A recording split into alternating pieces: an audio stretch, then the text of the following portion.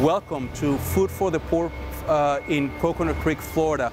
As you can see, at this time we're loading one of our containers that is going straight to the HeadKnowles Foundation in Nassau in the Bahamas. This is just one of the many containers that you have helped us distribute for those folks after they were affected by Hurricane Dorian.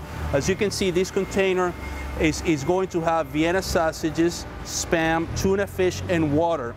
And if you want to continue helping us help these people that are still struggling, still many of them without jobs and opportunities, please go into our website. It's on the screen. And at this time, we just want to thank you, let you know that we love you, and God bless you.